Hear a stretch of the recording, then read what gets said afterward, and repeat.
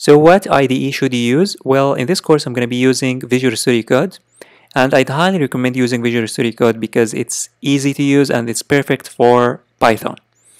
But if you have any IDE that you used to use, then use it and don't use Visual Studio Code. The most important thing is that you use an IDE or text editor that you feel comfortable coding with. But if your decision is to use Visual Studio Code, then you need to head on over to code.visualstudio.com and then you will be able to download Visual Studio Code.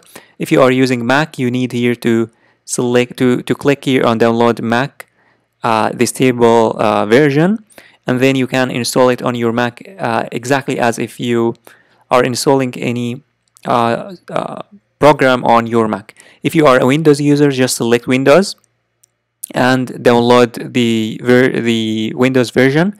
And by the way, it's gonna here say download for Mac it's gonna say here download for Windows if you are using Windows. So this is my recommendation. And again, if you have another IDE that you wish to use, go ahead and use it.